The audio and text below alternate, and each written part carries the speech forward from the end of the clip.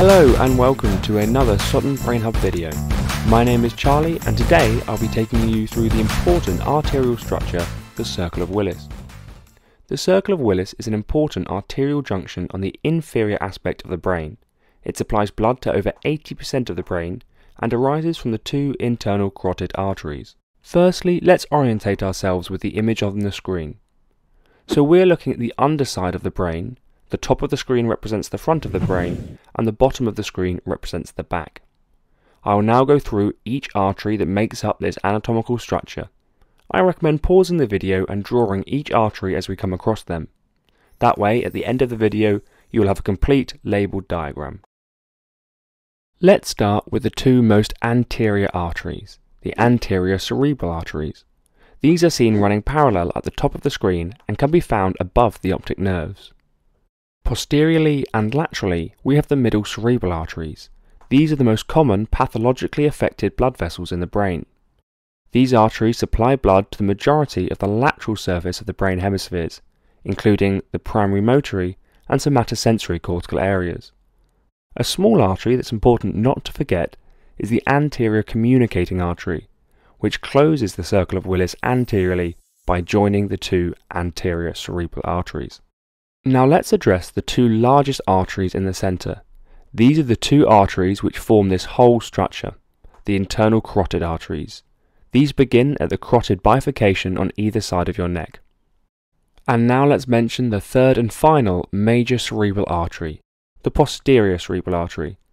These arteries supply the occipital lobe, the inferior temporal lobe, and other deep structures, such as the thalamus.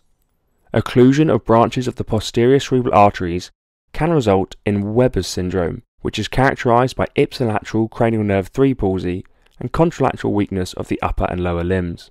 These posterior cerebral arteries are connected to the internal carotid arteries via the posterior communicating arteries. These are important arteries as an aneurysm in the posterior communicating artery can result in a painful third nerve palsy, which is sometimes called a surgical third. Moving on to the large artery travelling down the front of the brainstem, we have the basilar artery. Due to the important brainstem structures supplied by this artery, occlusion can result in locked-in syndrome, which is characterized by complete paralysis, however sparing of the eye movements and normal functioning cognition. At the top of the basilar artery, we have the superior cerebellar artery. It supplies blood to the superior part of the cerebellum and is one of three main cerebellar arteries. A condition called trigeminal neuralgia can result from this artery compressing on the trigeminal nerve. Off the basilar artery, we have a number of small arteries coming off at right angles which supply the pons. These are called the pontine arteries. Posteriorly and inferiorly to the pontine arteries, we have the anterior inferior cerebellar arteries. These arise from the lowest part of the basilar artery at the junction between the medulla oblongata and the pons. These are the second of the three main arteries supplying the cerebellum. They also supply the vestibulocochlear and facial nerves. Occlusion of these arteries can result in lateral pontine syndrome. Next along, we have the vertebral arteries. These are important arteries found in the neck that originate from the subclavian arteries and travel up the neck to come together to form the basilar artery. Our penultimate artery to mention is the anterior spinal artery, which can be seen here arising as two small branches near the termination of the vertebral arteries.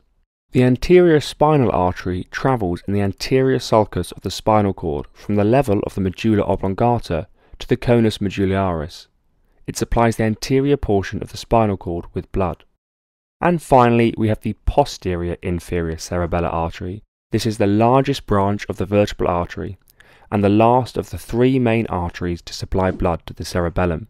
A stroke of this artery is sometimes called Wallenberg syndrome. And there we have it, the Circle of Willis, a very important arterial structure to know. They often love to test knowledge of stroke syndromes in finals, so getting to grips with these arteries and the areas that they supply should serve you well. Find us on Facebook, Instagram, and subscribe to our YouTube channel to help explain the mysteries of the brain.